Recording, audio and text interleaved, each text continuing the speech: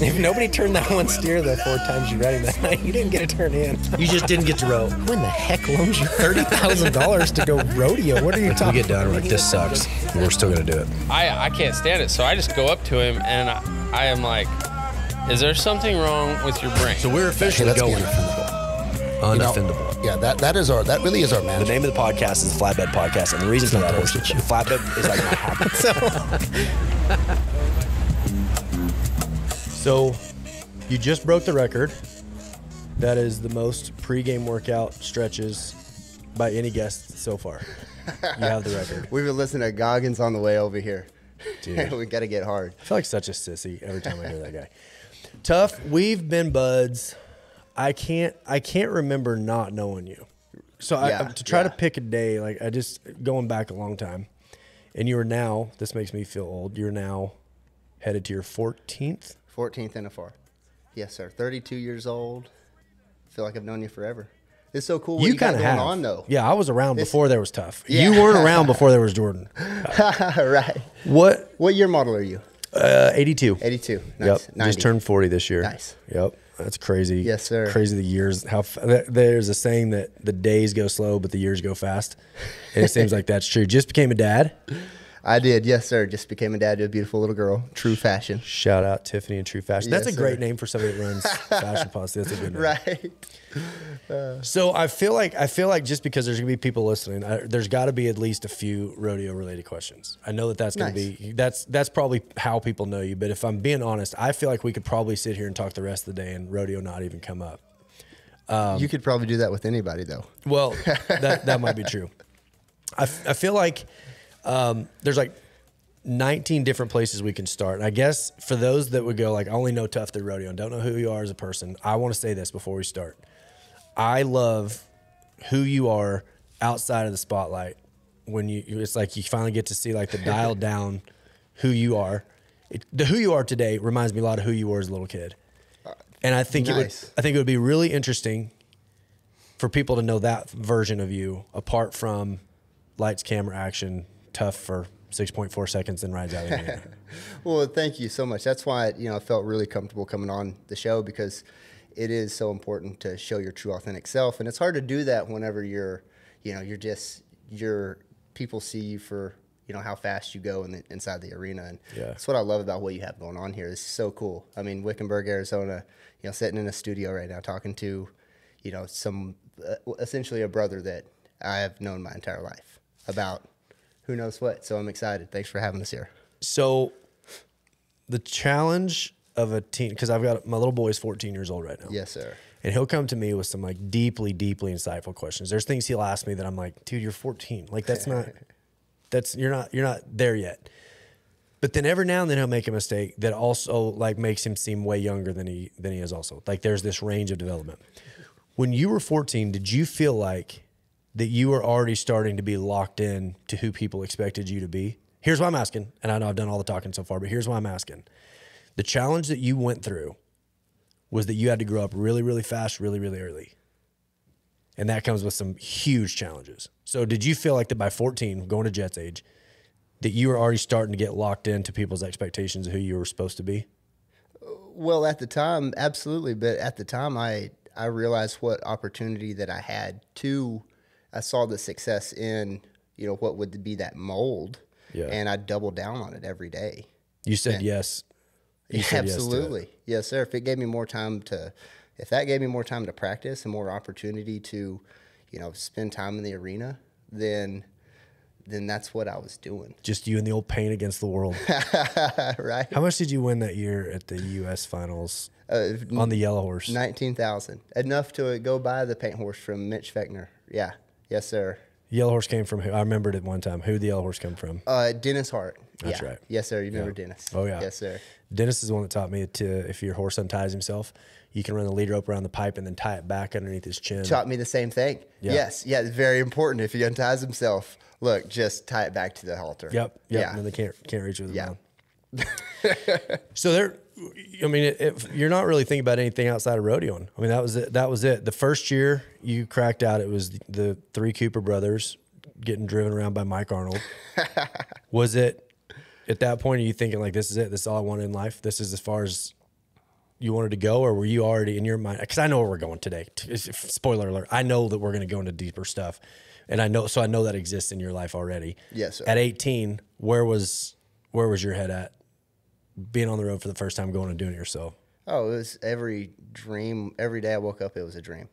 Get an opportunity to go do all the things that you saw and learned as a kid. And it's the only thing, rodeo was the only thing I even knew anything about. It's all I wanted to know anything about. And so whenever I did turn 18, like, now it was time to start living. But when I say living, we're rodeoing. Right. And it was why most of my friends were going to, prom or, getting ready to do whatever they were doing that I later found out, you know. Stuff you hear about later. Yeah, yes, sir. I'm probably advancing into, more of a rodeo role, and that's the only thing that I could even, that was my heartbeat.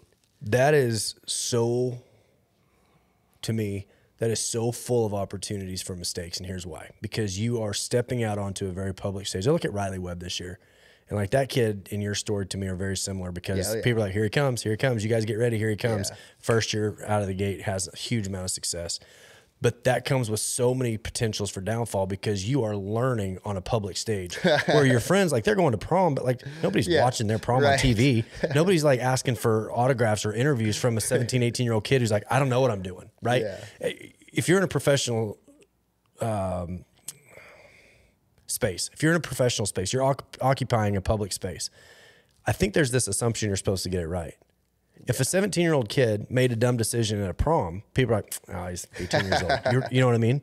So you're sort of maturing or growing or becoming an adult with eyes all over. You're going, man, I just wanted to rodeo. I just wanted to go rope. But the world's saying, there's our next guy. He's wearing Jesus on his collar. He must think the way that I think. He says Jesus, I say Jesus. He must believe the exact same things that I believe. And it's like, it's easy. I think it's easy to assign someone beliefs without ever finding out, without ever knowing if it's true or not. If what you say and in your life, as you're learning and you're in this process, might be 10,000 miles away from this person over here who's living a completely different story. Am I making sense? Yeah, but whenever I'm 18 at the time, I'm just, a go-getter for the Lord. Yeah. Living my life, like trying to do the right that I know how to do. I was just really doing the best that I knew how to do. And it's hard to, that's hard. It becomes very difficult whenever you don't do any learning, whenever you don't do any growing. And that's probably one of the best things that I've learned lately is just how to keep doing the best that I know how to do, but also evolve and learn through that process because I am given a great opportunity with what I get to do in our small community, especially this very small Carefrobin community of what am I doing that is benefiting not only me but our entire world. Yeah. And it is one of the coolest things ever to see, guys like Riley, another teenager that, I've known since he's been 3 years old. Shout out Dirk Webb. Right. But he's been able to do the same thing I was doing. And that was looking up to Strand and watching his career, looking up to, any of the greats and anybody really in our whole industry of how can we continue to advance on what we want to do. And that's, people like me and Riley, we want to rope calves. But we also we grew up in a church setting, and I learned who the Lord is at a young age. Who took you to church? Oh, I mean, you grow up in church. My mom, there's actually kind of like a family church that we grew up in, Tail Southside Baptist. So it's like half my family, half another family. It's out in the middle of, the cotton field. Yeah.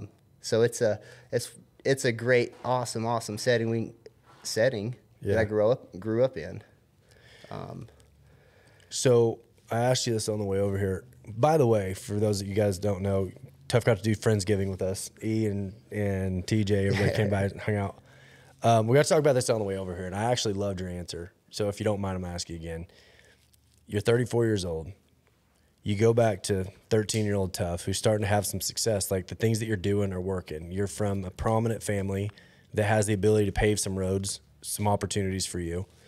You go back and you see yourself at 13 years old, and you sit yourself down just in this setting right here. What do you tell yourself? Honestly, I don't say a thing. You know, I would just think it would be the coolest thing ever. Just to listen to what you used to think at 13? Yeah, like, let them do all absolutely. talking? I mean, I wouldn't. I mean, everything is perfect as is. And it's very hard to live in that world, but it's the only world that I have. And so I continue to give my best for that each day. And I wouldn't want to change anything. You know, the learnings have been perfect because what I'm so grateful for is being here sitting today talking to you with opportunity, you know, outside the door or whatever it is that we're talking about to influence in a positive way, you know, this world. I think that coming from my background and given the things I've done in my life, I've traveled through seasons where I'm like, I know what I would say. I would say, don't buy that horse. Or like, I know what I would say, don't buy that truck. Like, all these things I thought would be really important. Like, oh, the lottery ticket numbers, right? Like, man, here's the numbers for this day or whatever. And I think I'm back to that, exactly what you just said, of life is perfect. It's perfect because I didn't know. Right. It's the experiences that I would have avoided that now on the back end of those, I'm like, well, because of those struggles, God's got me in a place in my life that I'm genuinely happy. And I don't know that without those decisions or mistakes or all the chaos that I put myself through, I don't know how to get to where I'm at right now. And I think that's proof of the growth that you've done. I think that anybody would be able to do, to be able to go, I wouldn't change anything. I'm excited to be living today exactly like it is. And that's a struggle. It's not a struggle. It's work that I put in every day to get to that perspective. Yeah. And some days I'm not able to land on that perspective, and that's whenever my thoughts go in the wrong direction. And if I'm lucky, you know, I'm around one of my good team members that lifts me back up, pushes you into the right direction. And that's what's so important for me, like, to give my best, is because I don't know at what point of, you know, the process or journey that I'm encouraging someone. Is it the very bottom tipping point that brings them back up? Is it, you know, the fourth, you know, leg on the ladder that they, even if it's just a smile or an encouraging word, like, I think we need to be there for each other so much so, and encouraging each other to always, you know, give their best. I think that for a lot of years, more than I even am proud to admit, I thought that people were around you as you were going for your goals. Like, right, you surround yourself with people to help you drive. And like, there's the rodeo world's so famous for saying stupid stuff like, sit with the winners, the conversation is different. Like, you are accumulation of your 5 closest friends or all this. And so you want to only be friends with the winners and all this stupid stuff that we grew up learning. I learned this when I was a kid. And I'm really grateful to be at a place in my life right now where I'm like, no, the people are not to help you accomplish the goal. The people are the goal. The people are the end result. Like, that is the most important thing in my life, is the people that are around me. Whatever goals I accomplish would be meaningless if it wasn't for the people that I had in my life already. So what that's allowed me to do is, like, take some losses, whether it's financial gain or like personal goals or whatever, to start sowing into and investing into the people that I have in my life. Not because of what they've achieved and how they could somehow benefit me, but because they're people and they're valuable and they're meaningful. And even if their opinions are different than mine, genuinely living in this life experience with people that are immeasurably valuable. And that's, to hear you say, like, to surround yourself with people that can speak life into you. Yeah. I don't know how people live without community. It's one of the coolest. I mean, to be honest though, sometimes I don't mind going for a few months, you know, by myself completely. But if you don't have that, if you haven't built that team and you're not all on at least reading the same book, you know, of understanding of what life is, like the truth about life, then it's hard for someone to be able to help you, you know. I want to pivot here, and then you decide, like, to what level of comfort you feel like. I've got friends that are in a public space, and they've got a lot of eyes on them, and they don't want to profess Christianity. They don't want to talk about it. And I know that they love Jesus, and I know that they're in the Word, and I know that it's important to them and it lands in a meaningful place in their life. But they don't want to talk about it. And the reason they don't want to talk about it is because they don't want to be lumped in with thoughts or groups. They don't want to be recruited into a club. They want the freedom to exist in the world with their beliefs and move freely amongst their social groups without being pigeonholed into, you're on our, the pitchforks of like, we're angry, we're mad, the church has been responsible. I think of like the Westboro Baptist Church, right? Like they're the worst of the worst of the worst that the church has to offer, which is like they picket funerals of gay people, and they picket the funerals of soldiers that come home dead from the war. And it's like, they say church. They're called Westboro Baptist Church, but they are just so vile and they're so flawed in their thinking. They're so broken in what they believe that you don't want to be associated with them. Like there's no way to separate yourself enough from them because they're so flawed and they're so broken. You're in the middle of a season, and I think I'm in the middle of this season where we're wanting to know that we believe what we believe. As we're walking through this season, we're refining. Not that we're getting rid of, but refining what that means to believe in what we believe in. Do you feel like that you're in I don't know how to ask this. How free do you feel to walk through a journey of discovery? And that's such a gross, churchy thing to ask, but I just stepped back from ministry. I stepped back from a position in ministry, and I want to know who Jesus is apart from my job in the ministry. You were 18 years old in a very public perspective with Jesus on your collar, and you're at a place where you're discovering a deeper understanding of who God is. Do you feel like that you haven't taken such a public stance in the beginning? Do you feel like that you're more drawn to being private in this season right now of walking through this season of growth? Am I making sense? I feel like I rambled a lot. Absolutely. If I need to clarify that, you can ask me to clarify. I feel like you understand what I'm saying. I understand what you're saying. You want to clarify a simple question though? Okay.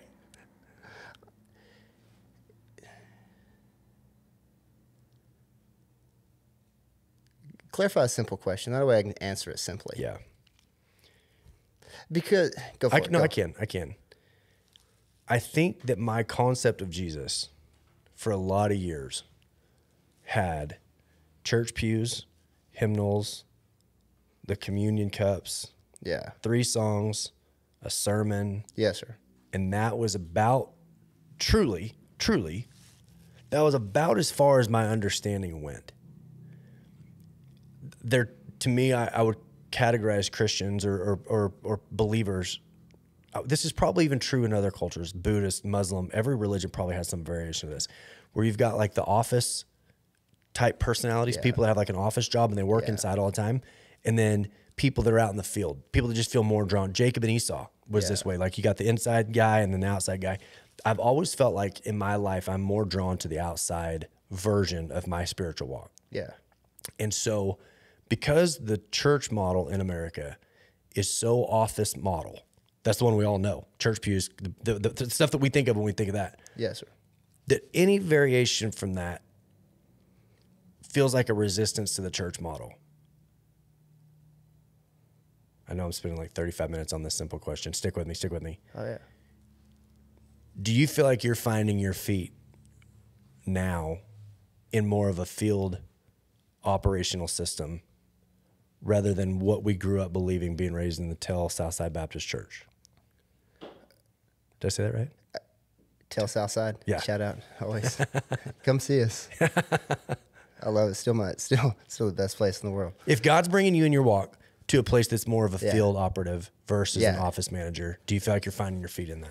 It's opportunity for growth is probably my favorite thing in life. And, being in the spotlight of, for 10 seconds every once in a while, like I've used that platform for what I believe in. Now I would say I would be in the time of the book or the process that it's quiet. Yeah. And in the quietness, I feel like I'm, can connect to God in a way that I didn't had I not been quiet. Right. And what that's, showing me is that there's a lot of ways to serve God. there's a lot of ways, and you can serve God in multiple different ways at the same time. There's a bigger picture going on and there's a lot of people out there that need help. They don't need the spotlight. They don't want the spotlight. And the spotlight is not going to show them true goodness. Yeah. And whenever you're finding those times in your quiet time, you know, God's showing you your mission, you're like, if you accept it. Yeah. Yeah. And the quiet times are probably the most, you know, difficult, because you're searching for a lot of stuff. Do you feel like in those times that are quiet, in the back of your mind, do you feel this pressure? There's a lot of people wanting to know an answer, and you're like, hold on, I'm working on it. Does it feel like to you there's a lot of eyes looking to you for like, okay, what are we doing? Well, I've learned to not give them a bullshit answer. Yeah. Yeah. Nowadays. Right.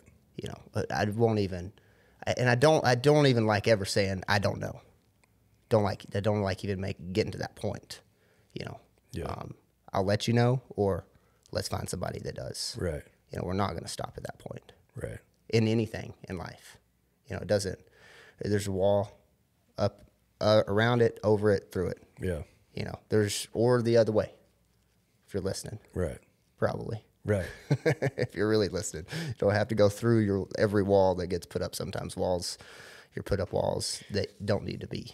I feel like I can say this. I feel like I'm qualified to say this. I hope I am, because having pastored a church for 10 years, and then raised in a pastor's house, I'm familiar with how it works. I've been around it a little. I'm 40 years old. I've been in the ministry for 41 years of that, because before I was even born, this is all my family's done, right? Oh yeah. I think the church has allowed a little bit of a lynch mob mentality to develop a little bit. And I think we've got some restructuring to do in that. And here's what I mean.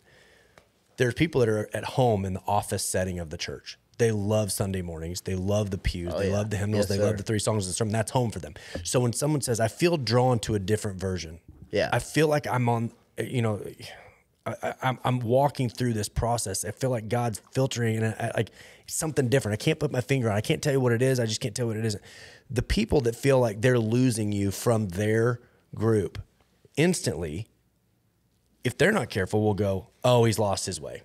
You know, as a kid, we'd call that term backsliding. Oh, you know, backsliding. Like, yeah. You're like, oh, I've done a lot of backsliding. And so you look like a backslider. I think it's important. I think it's really important. Aren't we all backsliders though? Well, yes. But I think it's important that when we have the opportunity to go, wait, everybody just stop, put down your pitchforks, calm down. Yeah. I'm figuring this out. God's doing something in my life. And even I had confidence in what was. Yeah. I can tell you how the church works. I can tell you everything about how the church works and what we're supposed to say and what we're supposed to do. Put your hand here, go here, do this. I got that. I got it. Yes, sir. Maybe I can't tell you with exact confidence what this is because I haven't gone through it before. And this is new to me. And instead of me walking on a path, I'm taking a hatchet to the jungle. I can only tell you what I'm experiencing today. Yes, sir. And I would love it. I would love it so much if people who call themselves believers had a little bit of grace in those moments to go, we're with you. Hey, and if it turns out that wasn't quite right, and tomorrow you want to come back and go, okay, I'm actually going to do it a little bit this way, then instead of feeling like you're walking away from Team Jesus to go on this journey of where God's taking you, that you got a support team of people that are like, this is how discovery happens. This is how growth happens. Dude, yeah. I'm with you. If you're going through that, you know, it's something I agree 100%. I had people genuinely upset. They were stepping down as my role as pastor. And I'm like, you don't understand. It was killing me. It was killing me to show up to work every Sunday feeling like I'm more of a field person. I'd rather go figure it out and get it wrong. I'd rather go try to learn it and get it wrong than show up every Sunday morning and do it right. I've never been more dead in my whole life. Wow. And there's still people that will go, well, we're just really disappointed to see you leave the ministry. I'm like, do you not care about me at all? Yeah. Like, what about me? Yeah. What if God's doing something in my life that's going to break the doors open for other people outside of a church setting? That's way more exciting to me, even if it means getting it wrong. Yep. For someone to go, wait a minute, I always struggled in the church setting. It was never very good there. But what you're doing, I get. Let's go. We're actually, I really believe God will use people to open doors into new pathways of life, into new groups of people that were not being reached in a traditional method. But I think you have to be willing to face the rejection of the lynch mob that goes, well, then you've fallen away from the Lord. That's something very few experience. I mean, nobody wants to be accused of falling away from the Lord because they're like, because you know what happens to those people. Hell. And you're like, calm down, dude. I'm just trying to figure it out. Like, we're just throwing hell out there. Like, I'm just learning. Like, I'm trying to figure out what God's doing in my life. I just know it's not this anymore. And it's like, I wonder how many people would go like, Tuf, I didn't really get the Jesus on your collar thing when you were a kid because it was like, it felt like an image. And to any young person operates an image before they operate an identity. Yes, sir. Nobody steps straight into identity. You all go through image into identity. It's called persona. We think we might be. And so you go like, I think this is who I am. So here you go. World number's like, you better never change then because you already said it. You said it, you better stick with it. Hypocrite. And like, incredibly difficult to then come back and go, hold on, everybody stop for a second. I think it might look a little different. I think there's actually a more accurate version of me. Let me work on that for a minute. Yeah. The courage that takes because you know there's going to be people who are like, oh. Well, the crazy thing is like the ones that see the most of it are your family or the ones that are closest to you. And that's like an opportunity itself, you know, to grow in all aspects because, and that's why it's so important to have that right team around you. But whenever, in the case that you're alone, take the time. Still take the time for growth would be my encouraging words, is because it's a dark place is not fun. But if you continue to work through it and you really want to work through it, but you're searching and you want to search left and right, what I've found is that God is there with you and because he is in you. Yeah. And even though you are alone in those moments, it's you and him that pull yourself out of those. And you find what would be the truth then. And my favorite thing about it is once you do come out of the darkness, when you do fall back in it, you know that you've been there before. Yeah, you never quite fall as deep the next time. You know your way around at least a little bit. And the cool thing is that whenever you do, you can start recognizing in just by expressions. You know, I have friends that know me. They can see me riding the box and tell what I'm about to do before I even do it, just because of my tendencies. Mm-hmm.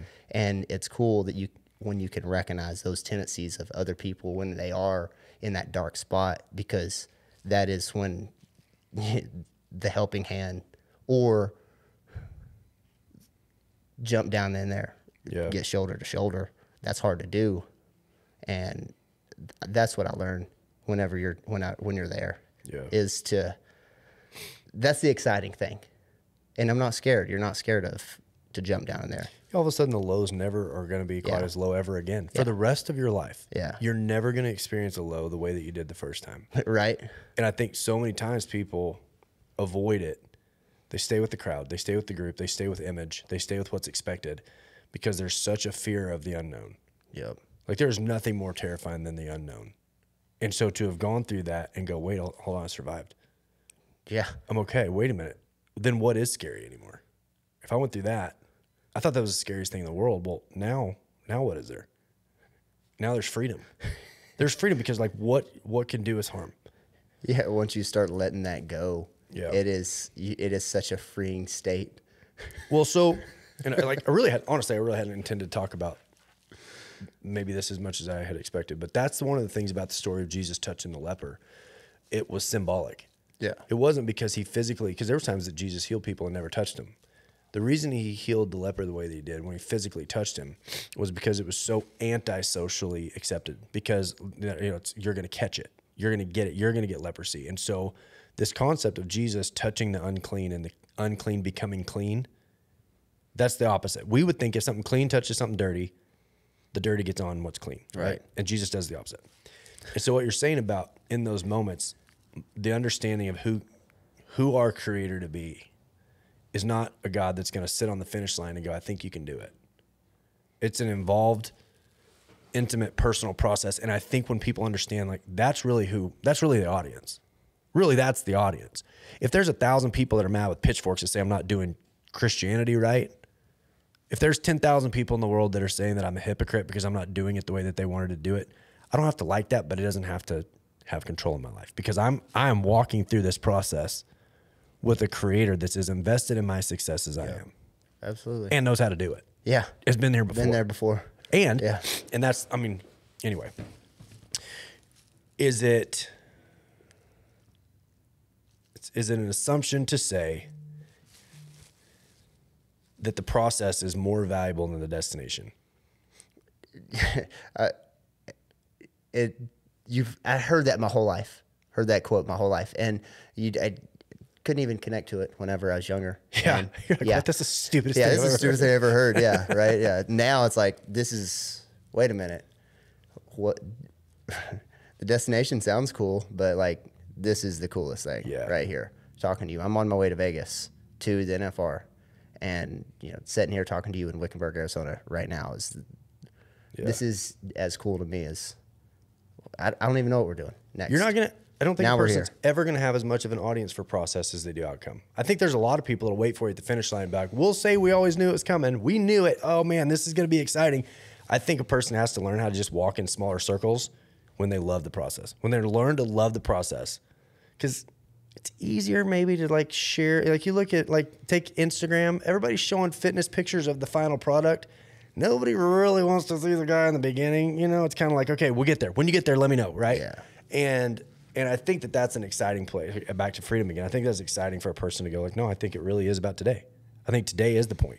Yeah. I don't know where it's going. I can't tell people exactly where it's going. I just know today I'm living a life that is very different than the chaos and the prison that I have lived in. And that's your own mind, not yours, mine. Say that again. Say that again. The prison was not the circumstances. Yeah, no, not the circumstances whatsoever. It's the mind. I mean, it's what you want to create, how you perceive it, what your perspective is on it. Small circles, big checks. Yeah. That's. I think Tuf. With my whole heart, I believe this. I think this translates to a 13-year-old kid sitting at home that doesn't know what he's going to do, doesn't know where he's going to go. Maybe his family doesn't have the opportunities or whatever the case may be.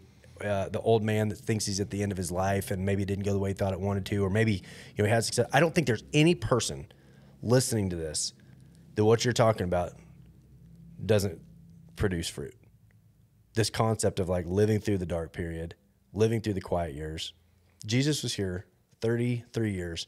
30 of those years were undocumented. We don't know what happened. Think about that. Wow. Completely undocumented, completely in the quiet, completely in the shadows. Nobody knows that he was here for 33 years. Look at everything he did to change the world, and we only know about 3 years of it. Yeah. And the exciting part is not being the young, because I think any teenager would look at Tuf Cooper and be like, that's what I want. I want all the attention now. I want to be in the limelight. I want to be known. I want to be known by the world. I don't want to be anonymous. I don't want to be lost. If you do, let me mentor you, please. Yeah. I'll do it for free. But what you're saying is, hold on a minute. If you're living in the shadows, if you are living in the quiet years of your life, lean into that. There's life that develops in the shadows. There's growth that develops in the shadows without a limelight, without the attention. You're getting to almost do it later, which, I think there's a lot of people that don't do that. I think there's a lot of people like, sorry, I chose this path. That's just what I'm going to stay on. Well,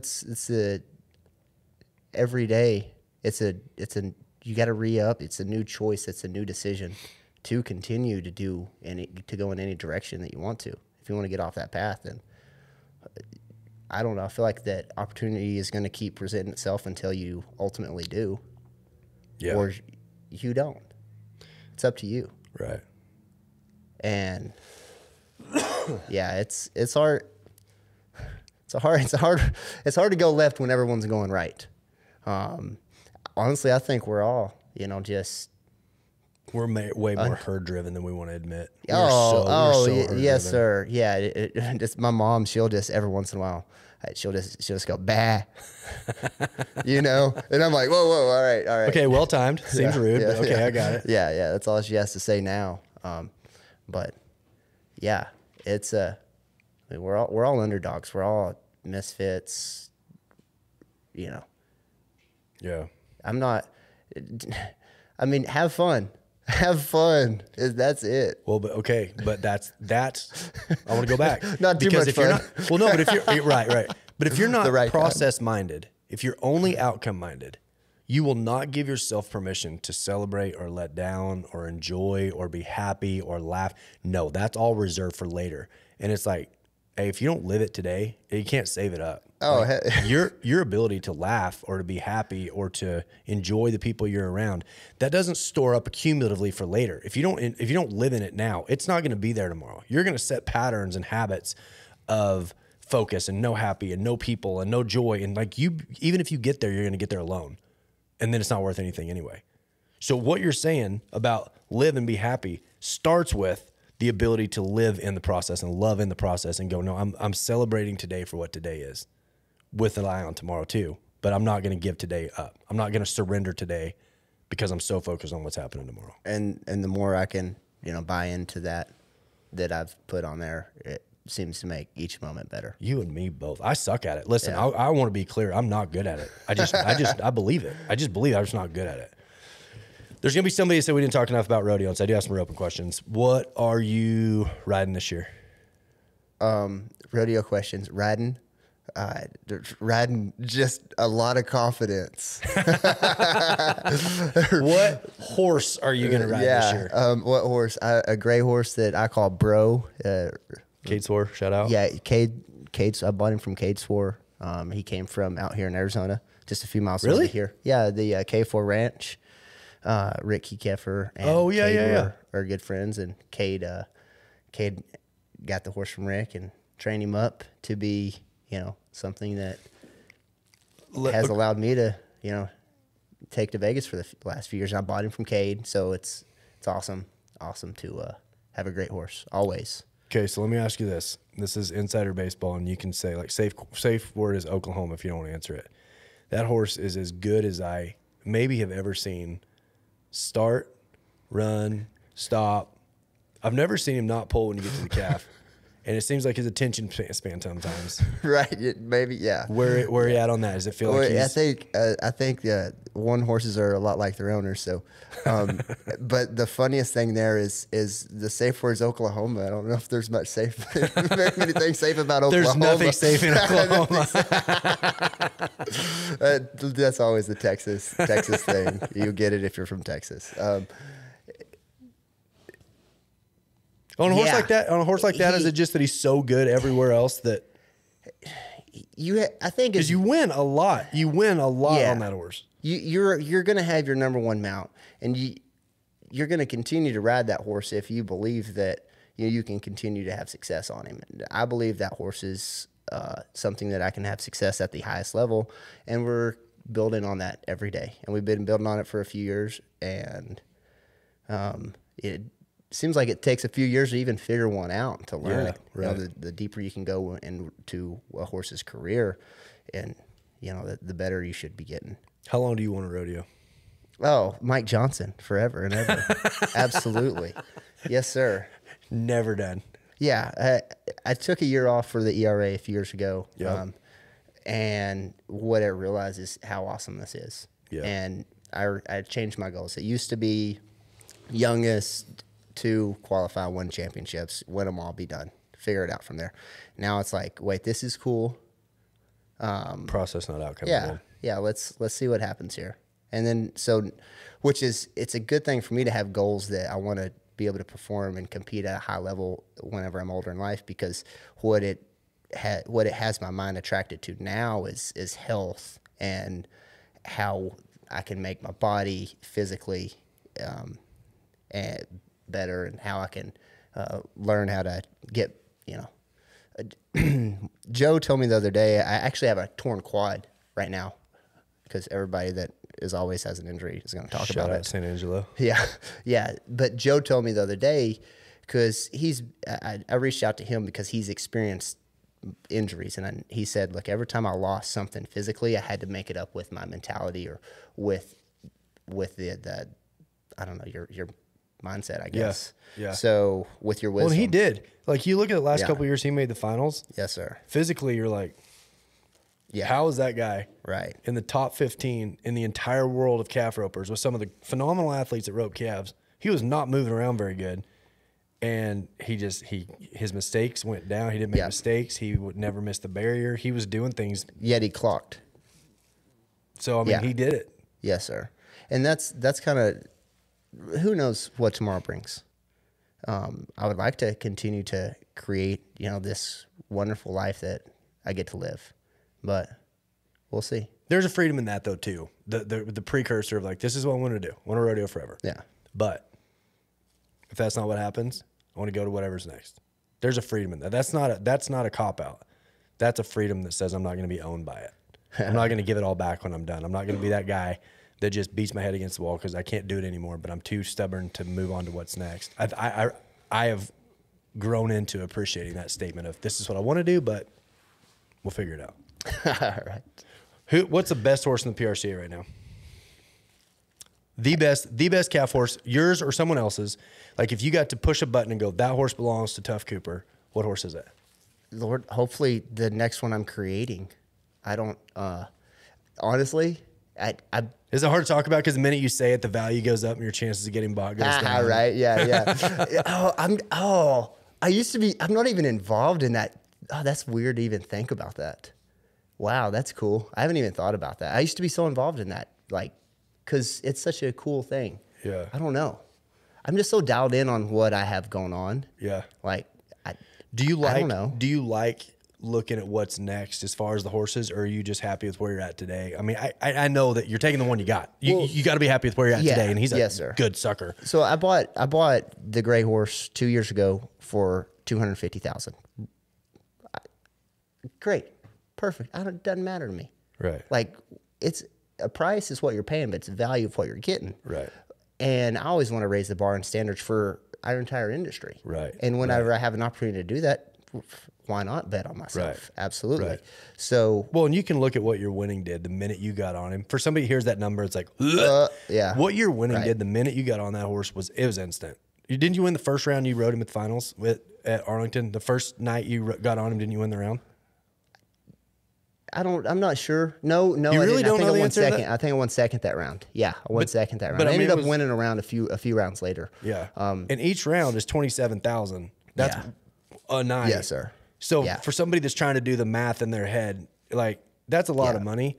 But if it's the difference between winning something or not winning something. Yeah, the money is getting better in rodeo, so it's cool and it makes it possible, you know. Yeah.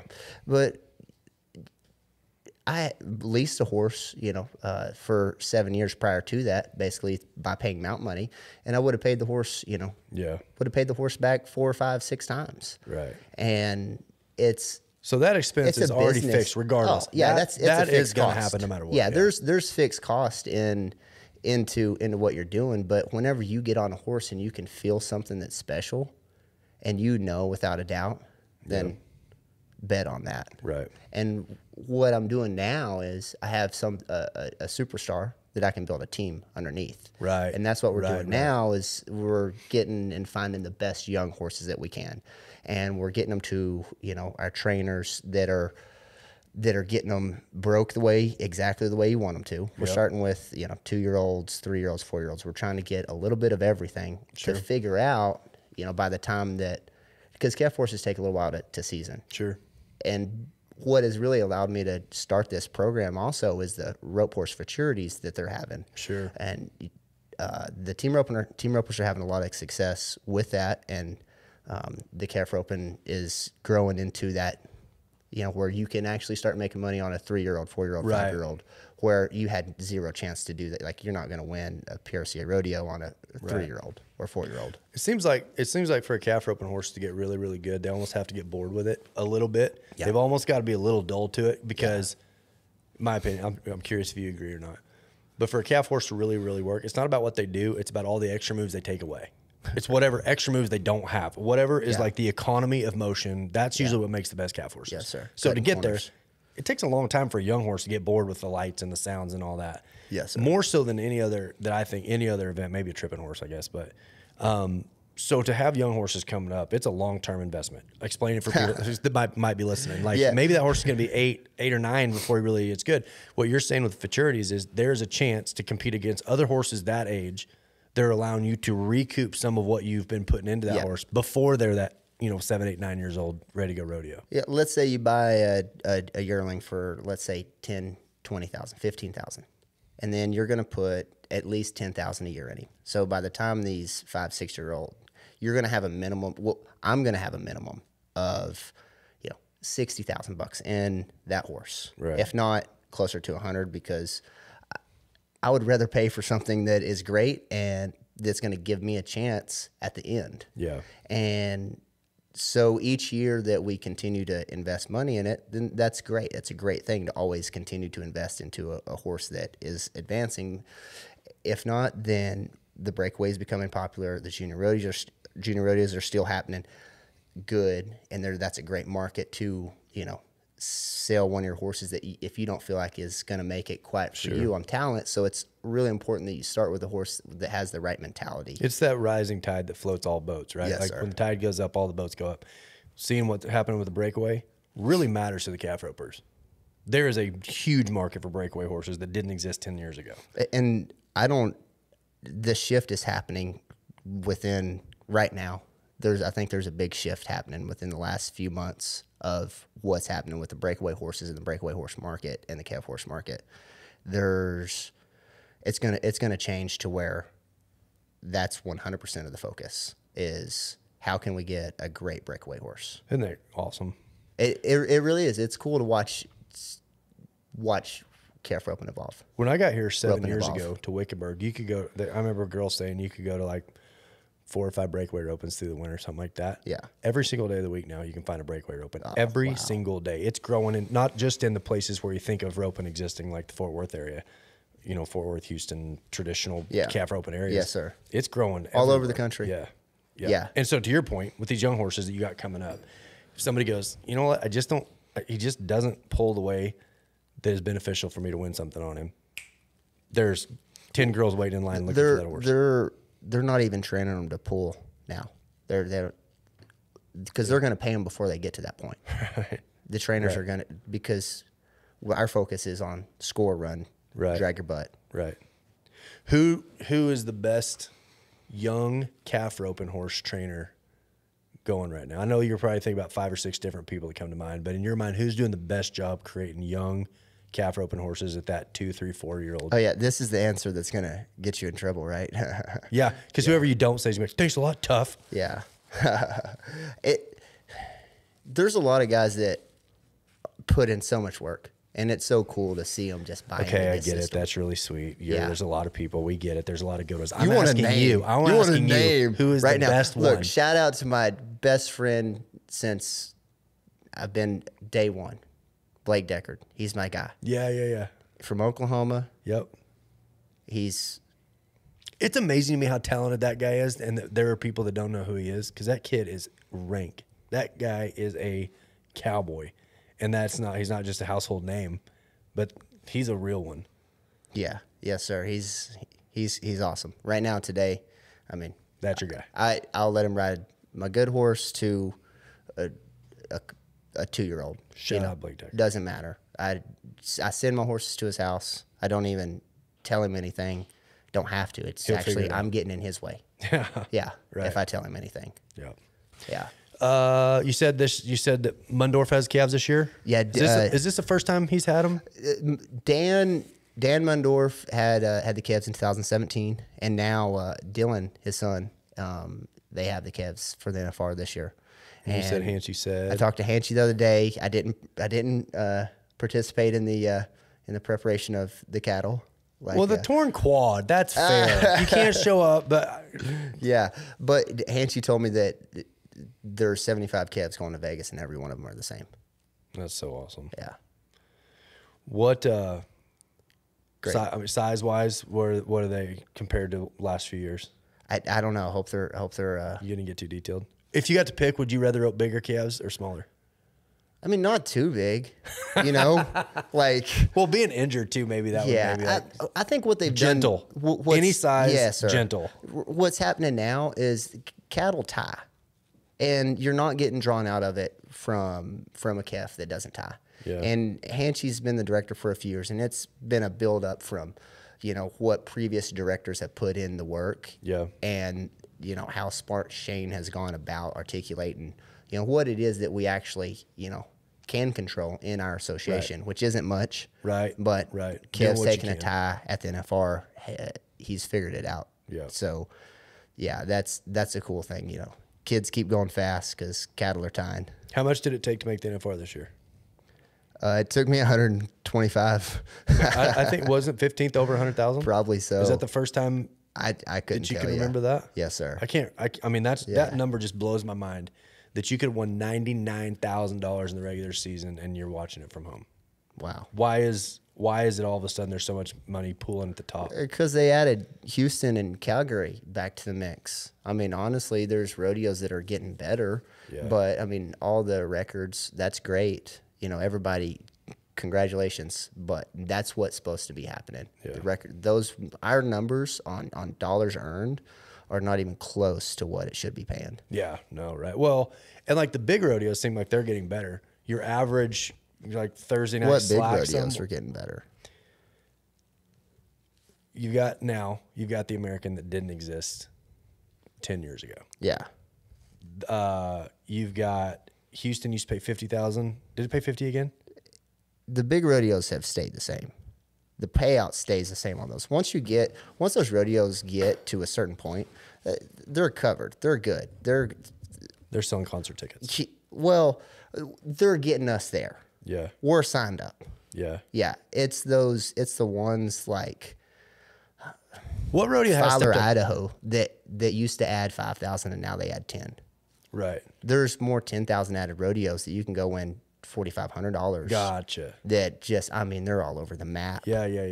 Yeah, which so is you're so saying cool the to bottom, see it the bottom coming up, not the top going higher. The top ones are obviously No the ones you want to no go. one's gonna turn those out. Yeah. I'll be there. You know, Right. God willing. Right. Like, but it's so cool to see all the other ones step up. I know you're entered, and so this is an awkward question because I'm asking you to talk about people you're roping against. It would be different if you were like retired and looking back on it, but I'm going to ask you anyway. Who do you look at this week going into the NFR and think, man, that guy's about to have a really good week? you, we'll put you on the list. Other than you, in your mind, who's the guy that stands out as like, man, that guy's peaking at the right time? I don't know. haven't thought about that, but probably Stetson Wright. I meant the calf rope. The world's safest bet. Stetson, you know, I mean, I don't know. I don't want to go too out on a limb here, but I think Stetson might have a good, other than in the calf roping. Yeah, you haven't, St. Angelo, I guess, is a jackpot kind of. It's been a strange year for me. I'm usually keep up and stay dialed in on like what kind of underwear my competition are wearing. But this year, having a child, our first child, I really wanted to be present and spend so much time with my wife on the growth and of our baby. I went to like 7 rodeos. Ended up competing at like 37 rodeos. Coolest year ever. Hold on. I don't know that I knew this. Well, the rodeo it's not count, like a big deal. No, it is. Let me just say, I know you're not supposed to say that it is. I get it. I can say that's a huge deal because the rodeo counts what, 75? 75, yeah. You could have gone to 75. I probably entered 75. Competed at 37 rodeos. Made the national finals going in what? 7th. Yeah. That's an incredible year. See, that's the cool thing about rodeo now. Like, it gives you an opportunity to do that where prior 10 years ago, you got to get your numbers. Right. Pretty close to.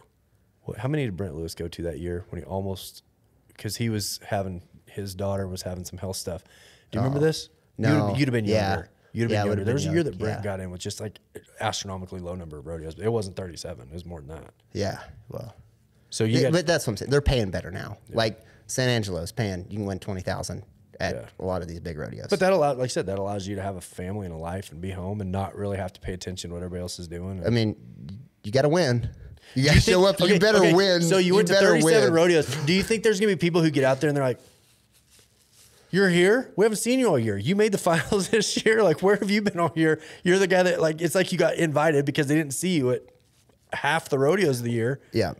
Well, with how much money it's in Vegas now, it doesn't matter. You get in and you got a chance. It does not matter. Yeah. You know, the number 7th position driving out here, no pressure. Yeah. You know? You're drafting off the leaders. You're ready to, ready to pass I don't have a target on my back. They don't even know I exist. Hopefully they don't. Yeah. No, I guarantee they do. But, yeah. No, I promise you're not going to sneak up on anybody. What's Thug Nasty say? He's laughing.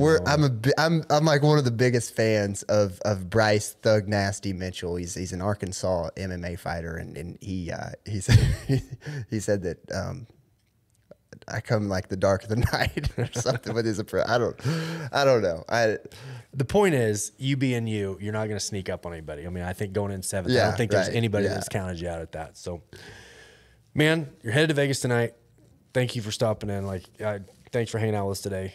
Always a pleasure to get to talk to you. I'm so selfishly proud of this process that you're in. Just seeing the development that's like, hey, taking a step back and being a dad, being a husband, living the life that you're living without the outcome of like, I'm just living today for today. I think I suspect there would be people who listen to that and they're like, no kidding, because that's more like me. I didn't understand a kid being in the spotlight having success. That I didn't really connect to. Like, okay, cool, but I don't really get that. This is something I think that it was a necessary thing. I feel like it's an important. I feel like what we did is important. So, your work here is absolutely wonderful. I'm so grateful to be a small part of what you got going on. Hopefully this message is received well. If not, we'll redo it. Yeah, I'm not worried about it if it's not. I think there's gonna be a lot of people like, man, finally a tough that I can understand. I think it's great. I'm in. I'm sold. Yes, sir. Super excited. So, good luck out there this week. We'll do it again. Jordan Weaver, thanks for having me. Later on, Tuf Cooper, fellas. you're welcome. Thanks for having us.